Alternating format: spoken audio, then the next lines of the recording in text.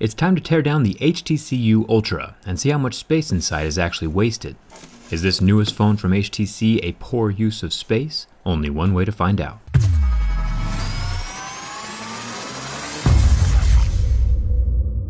Easiest step first, removing the SIM and SD card tray. One thing I do like about the HTC phone is the expandable memory. Now onto the back glass panel.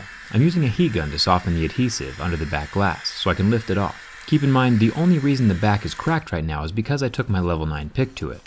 I've dealt with plenty of cracked glass phones on my channel, but there's something different about this device. I've never complained about getting glass in my fingers, because normally all the glass shards are still glued into place even if the glass is cracked. But with this phone, the glass is not glued into the phone. And if the glass breaks, the glass chunks fall off of the device easier than I've ever seen before, which is kinda dangerous. Normally the goal of repair is to remove the glass in one piece without cracking it. So if you want to see a successful glass removal, check out my LG G6 teardown video, since this one's already destroyed. It is interesting comparing the back glass to the LG G6 though. After I removed that back glass panel, I did intentionally break it, and it still held together just fine. No glass in my fingers and no glass chunks falling off. I have to say the lamination process on the LG G6 is much safer than the lamination on the U Ultra. But as long as you never break your phone, you shouldn't have to deal with any of those problems. There are 16 screws along that back side. These are all T5 screws, and if any of you are actually attempting this repair yourself, I'll include a good toolkit in the video description as well. After the screws are removed, the back plastic panel can lift up. This top plastic panel is normally where we find the wireless charging, but HTC U doesn't have wireless charging, so this flap is just for decoration. I guess this is our first example of a poor use of space. This plastic panel was actually designed for wireless charging, but HTC just didn't include it in the final version of the phone. They literally stuck in a placeholder. Hopefully they're just practicing for the HTC 11. The bottom plastic shield also lifts off, but before I unplug anything electrical on this phone, I'm going to disconnect the battery. This has 2 screw holes directly in the plug, which is interesting. Normally there is a thicker metal bracket over the top to keep it attached, so if you accidentally drop your phone it won't unplug by itself. But this method looks like it'll work just fine. The loudspeaker at the bottom of the phone has its own ribbon connector. I call these Lego connectors because they literally snap on and off like little Legos. You'll feel them click into place. There's one more Lego connector at the top of the battery for the screen, and then one at the base of the motherboard under this silver metallic tape. This phone is actually incredibly simple to work on when compared to the HTC 10. The HTC 10 was way overly complicated with tons of ribbons, so I'm glad HTC simplified this version of the phone. There are 2 more screws holding down the motherboard. These are your normal Phillips head screws. I'll pop off some of the little signal wires and then the motherboard can be lifted up. Be careful with the other signal wires though. I left them connected because they're on the same board, but they can still rip at this point. So slow and gentle is a good thing. There's one more ribbon cable on the underside of the main board. We've seen this same design on some of the Samsung phones, so no surprises here. And here is the motherboard. Cramming useful things into small spaces is essentially what technology is all about.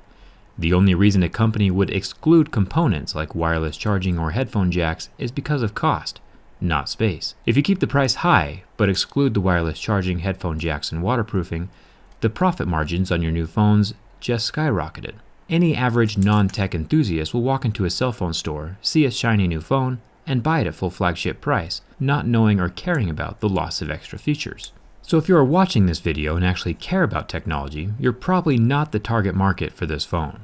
The U Ultra has 2 cameras. The rear camera is 12 megapixels, and the front-facing camera is 16 megapixels. I think that last year's HTC 10 was better built for tech enthusiasts. It even had optical image stabilization on both the front-facing and rear-facing cameras, where now on this U Ultra the optical stabilization can only be found on the rear camera. The front camera has no visible hardware stabilizing. Just another feature that got cut with this Ultra phone. I'm pretty sure these 2 little ribbon cables at the bottom are for the front capacitive buttons under the front glass. I'll unsnap these from the little board, and once those are disconnected, the charging port can pull out from inside the hole in the frame. And here it is, the USB-C charging port. I'll talk about potential headphone jack placement in just a second. The little circular thing you see dangling off to the side is the vibration motor.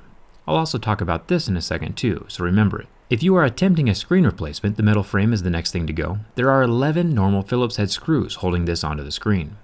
I kinda like this design because if your frame ever gets damaged or dinged up during drops or wearing out with time, it can be pretty easily swapped out. You can even mod this thing pretty easy too, if the phone was worth buying. The battery's the next thing to go. No magic pull tabs on this thing, just straight leverage. Taking special care not to puncture anything, I can lift it out of the frame with the flat end of my metal pry tool. This little guy has 3000 milliamp hours. One thing I really do like about HTC is that their replacement parts are relatively cheap. The HTC 10 was released about a year ago, and the replacement screens can be found right now for about $60 to $80. HTC even has uh-oh protection, which is very respectable for a company, because accidents happen, and it's nice for HTC to take care of their customers. This is what your replacement screen would look like though. You might need to separate the LCD from the frame and reuse the frame. It just kind of depends on how they are sold. I'll link them in the video description when they become available. Now let's jump into some comparisons. This is an HTC M9 from my shelf of shame a few years ago. Both of these phones have stereo speakers. One's down here at the bottom, and the other's up here at the top. The funny thing is when I set the speaker from the HTC U on top of the speaker from the M9, we can see that the speakers are pretty much the exact same size, even though the older HTC M9 was a much smaller phone. You would think that since the U Ultra has more space to work with, they would include much bigger speakers for better audio, but that doesn't seem to be the case. The Ultra doesn't seem super ultra at this point. The M9 even had a headphone jack down here at the bottom.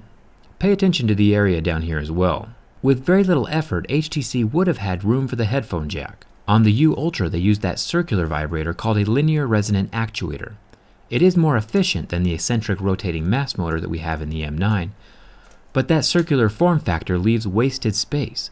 I'll cover vibrators in a separate video. Long story short, if you remove that circular vibrator, you'll have room for both a headphone jack and a rectangular rotating mass vibrator, and that's without even trying. With even a small amount of board level changes, HTC could have stuck the headphone jack anywhere they wanted very easily. Remember, space is never the issue. Money is the issue. If you remove features, yet keep the price the same, you make more profit. And there are plenty of people who don't really care about tech, but still want a good looking phone. And this device was built for them. Let's look at a few more things. I'll set the battery back into place. We're using the same adhesive from before, and then I'll screw down that outer aluminum frame with those 11 Phillips head screws. The charging port gets tucked back into the frame and pressed down into place, connecting the capacitive ribbons again at the top of the charging port board. Before putting the motherboard back down, let's see if HTC is hiding any extra space under these metal brackets. These metal boxes are here to help protect the important circuits inside of the phone, like the processor. There is nothing replaceable under here, so I normally don't remove these coverings. It looks like HTC did fill it up pretty well. There's no thermal paste or heat pipes though, like we saw in the LG G6, so this phone isn't made for any super heavy lifting. I'll press the shields back into place, and it's good as new.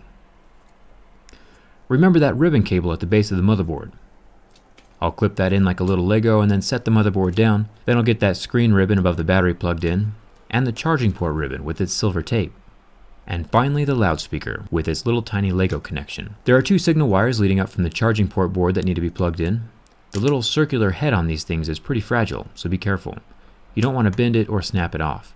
Speaking of signal wires, anyone who's ever done car audio before will know that if you run your power wire next to your signal wire, even if they are shielded, you'll get some major interference. So it's definitely an interesting design choice when HTC put the battery power connection laying right over the top of the signal wires. It'll be interesting to see if that contributes to signal loss over time. After getting the two screws on the battery and the two screws on the far side of the motherboard, you can set the protective plastics back into place. Once the 16 screws are in and securing the components, I'll do a test turn on. And surprisingly enough, the thing still works. In summary, it's important to remember who this phone was made for. Not everyone researches phones before they buy them. I'd say the vast majority of people don't even utilize all the gizmos in their phone in the first place. So to those non-tech oriented people who purchase this phone, as long as you don't sit on it, or care about wireless charging, or loudspeakers, or a headphone jack or waterproofing, it's probably a decent phone.